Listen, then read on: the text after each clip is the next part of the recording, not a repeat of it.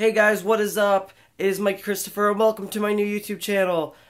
I know I've made a million of these in the past, and I know that I basically screwed up every single one by jumping to the next, and that's not good because then I lose subscribers and I lose fans and stuff. But this is gonna be the channel where I officially post everything, and I mean literally everything. I'm gonna go from posting stuff like this to challenge videos, to videos with my friends, videos of me playing video games, vocal covers, full covers with my new band, which I'll get to talking about in later episodes and later videos and stuff. But yeah, this is my new YouTube channel. It originally took me a while to figure out what I wanted to do with this channel, or at least the first video. And I'm kind of glad of where I decided on. A lot of people, when they come to my channel, it's usually just from the same... It's just because I told them to half the time. I'm like, hey, you should check out my stuff. So I might as well start my first video with 10 things you didn't know about me. Even though possibly some of you don't know anything about me, and that's totally cool. But now you get to learn more, and if you're a friend of mine or just watching this, now you get to learn some stuff about me that you possibly did not know. Or you probably do know because I never shut up about half of them. Alright, we're going to start with the first thing. The first thing is, I was afraid of swimming and basically water in general until I was about 20 years old. In fact, I believe it was on my 20th birthday where I actually started to swim. And that's... A lot of people might go, dude, that's weird, especially since I live in Florida. So, there's water literally everywhere. Everybody I know has a fucking pool. I now am in a house that has one, living with my girlfriend or whatever. And... we have a pool, and that's basically how I learned. It was the summer last year, and, like, her and her friend just kept trying to get me to learn, and I refused. I didn't want to go anywhere near the deep end. The shallow end was even scary for me, because I always worry about slipping. But now, I'm really not afraid of the pool, because I have been able to keep myself up on the deep end, and not, like, sink right to the bottom, which used to be the case with everything. Like, there was no way. They didn't tell me to tighten my core. If you know how to swim, you need to tighten your core. I didn't know to fucking do that. They were like, you gotta stay relaxed. Be relaxed. How is tightening a part of your body relaxing your body? My hair looks like complete shit. It always does, though, so whatever. Another thing about me, the second thing, I started doing the heavier vocal style, the screams, at age 14, but I didn't actually start singing until about, I guess, 18, 19. I'm sorry if my voice sounds really nasally. I'm still recovering from a cold, but I cannot wait to start this YouTube channel any longer. I said that really quick. Anyway, yeah, so if you're wondering how long I've been doing vocals, I've been doing vocals technically for about 6 years, going on 7. And that's just the heavier ones. The singing vocals, singing is a lot harder than screaming because there's a lot more to it. Screaming is like you learn the technique and then you just practice it over and over and over again. I've gotten messages from people going, "Hey, how long did it take you to learn the vocal style that you do on the Fallen?"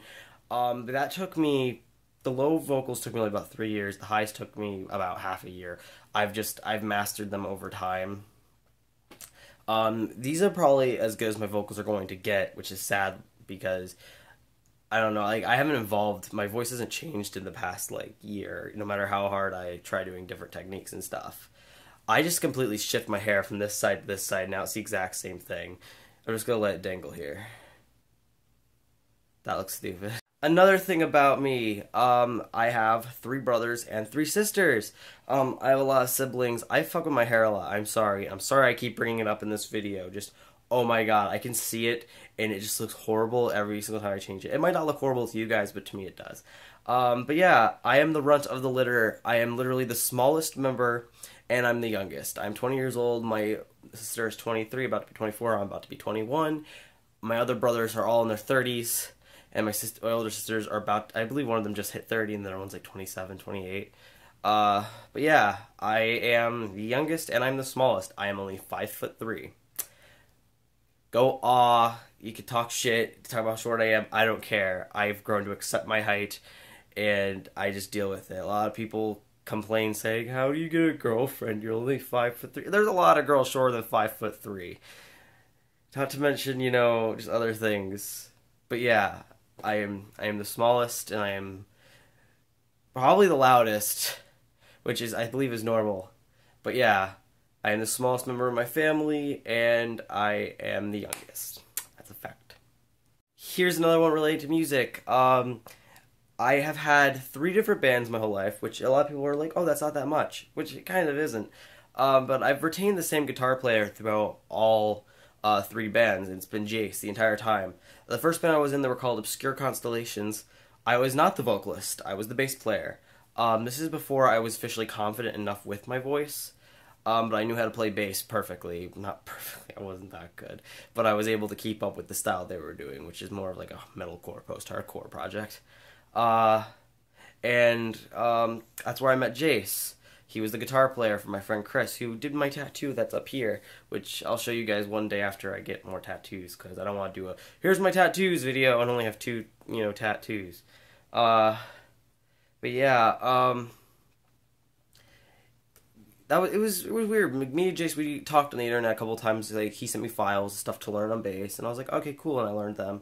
But the cool part about everything was when Jace and I just finally met in person. Like, there was like an instant connection. We were like, oh my god, I just met my best friend.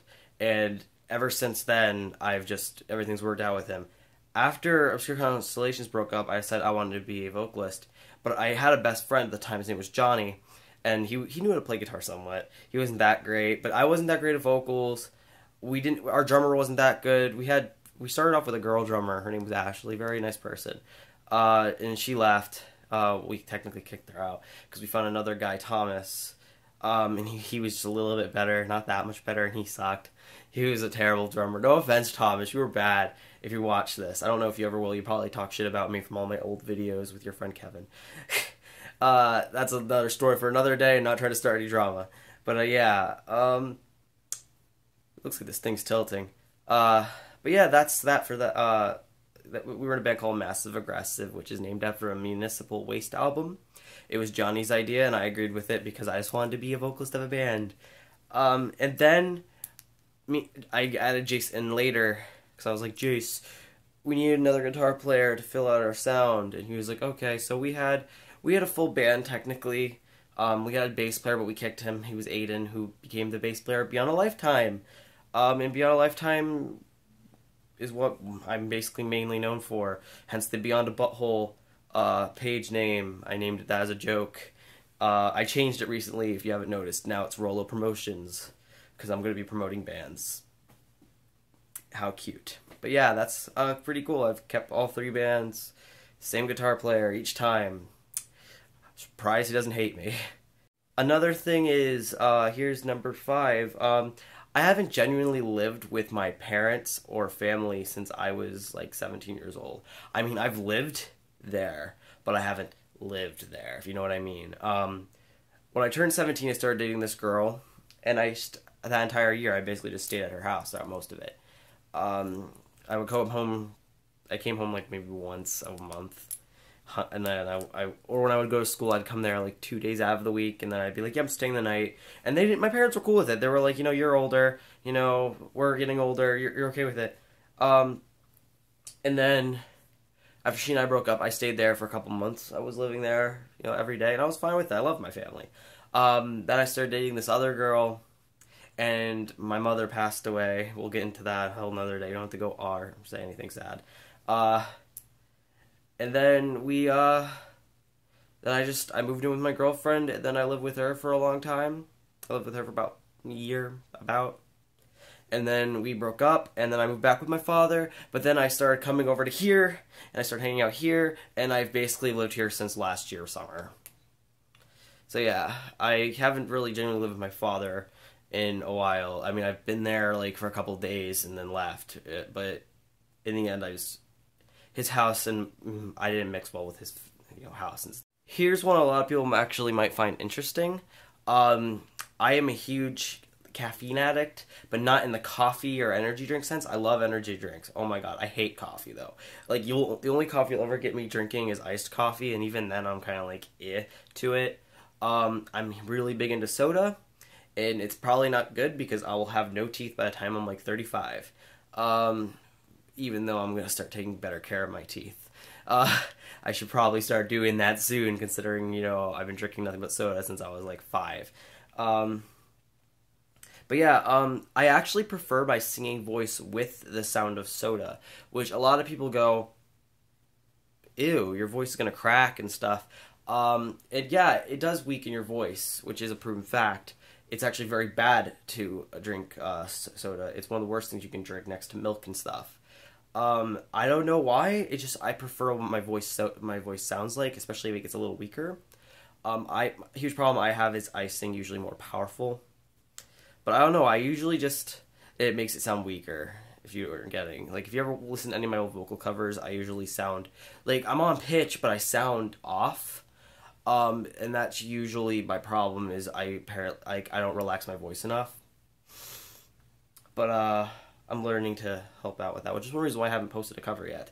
I'm working on my voice a little bit more before I do that. I might post a heavy cover, but yeah, I mean, even right now, drinking soda, not gonna show the brand because I might end up making money off this video one day if I'm, ever considered cool enough. I'm gonna get in trouble for the board game right there. Uh, but yeah, um, but yeah, that's one thing I prefer how my voice sounds while I drink soda rather than drinking water. Has to be warm soda though. Cold soda will fucking ruin me. All right, number 7. People might give me crap for this.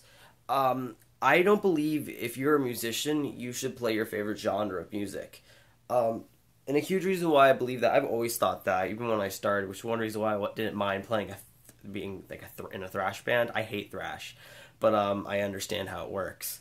I believe that if you play a genre that it's like your favorite music genre, it like your creativity is diminished somewhat because you're trying to sound just like the genre you like. Like for instance, a lot of bands that start pop punk are like they're like, man, I love All Time Low and I love Blink-182, and they end up sounding just like those bands. Or I like Neck Deep and State Champs. They end up sounding just like those bands. And it's not a bad thing. Dude, good for you guys. You guys sound like how you want to sound. But I feel like it takes some creativity away. That's the only reason why. Like, take for instance, I don't really like deathcore that much, even though I've mainly been in a deathcore band. I think deathcore is a fun genre, but my favorite genre is ska punk, which we'll get into in a minute. So yeah, I like ska punk music, but I play in a deathcore band because I feel like it gives me more creativity because I'm not trying to mimic other people, what they've done. I hope that makes sense. Alright, number 8, and this one's kind of personal. I'm openly bisexual, and I've been bisexual and openly about it since I was 14 years old. I learned I was bisexual when I started dating this one girl who wanted to be a guy. So I shouldn't even have called her a girl. She was a guy, openly saying it. And I was very attracted, and I was very much into said person. And yeah, whenever they told me that they wanted to be a guy, I said, okay, I'm totally okay with that. I don't mind if you have a penis. I care for you a lot. And I realized I really don't care. Like, I check out everybody. Like, I know that sounds horrible, but like, I'll look at a guy and I'll be like, that's a very attractive guy. I would put my mouth on him. Like, I would kiss that face. So whenever, like that's one cool thing about being bisexual, especially if your partner's also bisexual, is you can look at people, like not all the time, depends, like some people do get jealous, but me and my girlfriend, we will look at like guys and go, oh my god, that guy's so hot, or like we'll look at girls and go, oh my god, that girl is so fucking hot. It happens all the time. Like we'll go to, like we went to that, a lot of people saw my tweets of how I went to the Set It Off Tonight live show. We were looking at like Jenna and going, oh my god, she's so hot, and then Cody would come on, we'd be like, Cody's pretty attractive, and we look at Max, their drummer, and we're like, oh my god, this guy is so good looking. Holy crap, take me. It's kind of cool. So yeah, random fact, I'm bisexual. Here's one I'm pretty sure a lot of people actually do know about me, which is very obvious judging from the amount of times I've covered this band specifically. My favorite band of all time is Asking Alexandria. I don't know why. They were the first heavy band I got into. They were the first band I was like, oh my god, I can feel this shit. And it was like not the American average and stuff back in the day, and I was like feeling like ever since then I've been like so addicted to all their music, including the terrible, horrible Undivided song that they released with Dennis. I love it. everything they've released up until now, even with Dennis, I've been completely fine with. I love Dennis. I think Dennis is a great addition to the band, and I'm up. People were like, "Oh, how are you gonna like it now that Danny's gone?" Like, I'm like, now I get 2 albums. I get We Are Harlot with Danny. I get 3 because Danny has a solo project. I get 3 albums now. I get We Are Harlot, Danny's project, and I get Asking Alexandria. I could not be any more happy with it. But yeah, even though Asking Alexandria is my favorite band, my favorite genre is ska punk, with my favorite ska punk band probably being Streetlight Manifesto. But yeah, there's that. If that's kind of cool for you guys, that's one thing you can know about me. I am a huge ska punk nerd. Sue me. Uh, yeah, like that's like one of my favorite genre. It's definitely my favorite genre. But my favorite band is not a ska punk band. Figure that one out. I've kind of run out of creativity, so here's my last one. My first concert I ever went to, it was, I believe at State Theater. It was 2010, so excuse me if my memory is kind of cloudy. But it was an Alisana show. And it was probably the best show I've ever been to that was, like, considerably harder music. So yeah, Alisana killed it. They always kill it.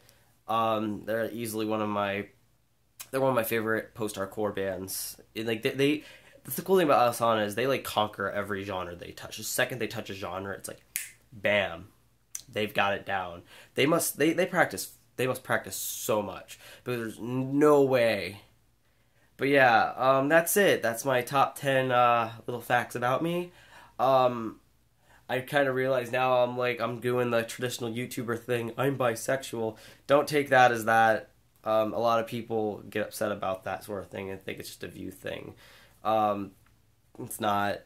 I just felt like that was an interesting fact. But yeah, those are my 10 facts. And I hope you enjoyed this video. And if you like it, you can, I don't even know where the thing is now. I don't really keep up with that. I use my phone. So just click down there, up there, over here, down there, over here, left side, that side. I don't care. Wherever the subscribe button is, if you enjoy it, you can subscribe. And if, you don't feel like doing that, well, that's fine too, I guess. Hurt my feelings. That's fine. Yeah. This has been my top 10 facts about me. Expect more videos to come. My first game is probably going to be Final Fantasy VII. So if you like that game, that's cool. I just got it for like free on PSN or whatever, so I'm just gonna record it with that and then post those videos. So yeah, I'll see you guys next time. It'll probably be in a few days. Later.